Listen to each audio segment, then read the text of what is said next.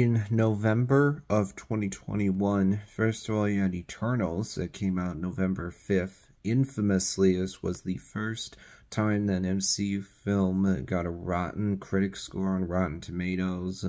On top of that, it only got a B cinema score and underperformed at the box office. Eternals is directed by Chloe Zhao, who consistently, before this movie came out, put out movies that were critically acclaimed. Eternals part of Phase 4 of the MCU. Then you had One Shot, came out November 5th, action film directed by James Nunn.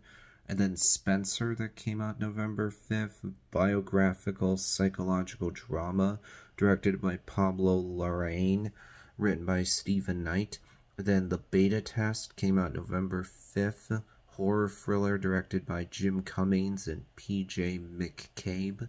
And then Ida Red came out November 5th, crime drama written and directed by John Swab. And then Clifford the Big Red Dog came out November 10th. That's based on the children's book series of the same name by Norman Bridwell. And then you had Belfast that came out November 12th. Black and white coming-of-age comedy drama written and directed by Kenneth Branagh.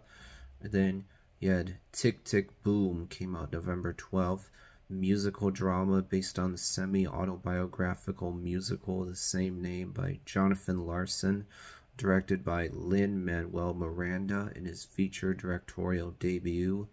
Then you had The Power of the Dog, came out November 17th, Western drama based on the 1967 novel of the same name by Thomas Savage and directed by Jane Campion.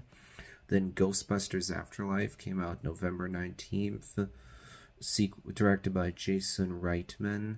And then you had King Richard, came out November 19th, biographical drama directed by Ronaldo Marcus Green, based on a true story. And then Come On, Come On came out November 19th, black and white drama written and directed by Mike Mills. And then Resident Evil Welcome to Raccoon City came out November 24th, survival horror film written and directed by Johannes Roberts. And that is a reboot to the Resident Evil franchise. And then Encanto came out November 24th, the latest Disney animated film directed by Byron Howard. Then House of Gucci came out November 24th, biographical crime film directed by Ridley Scott, based on the 2001 book The House of Gucci, and a sensational story of murder, madness, glamour, and greed by Sarah Gay Forden. Then you had The Unforgivable, came out November 24th, drama directed by Nora Feinscheit. I think I mispronounced that name. And that was it right there for November 2021. I ended up seeing 2 new theatrical releases that month, House of Gucci, which I saw with both my parents, and Eternals that just me and Mom saw. I ended up watching Encanto and Clifford the Big Red Dog later on. I watched those on streaming rather than in the theaters. That'll be it for now.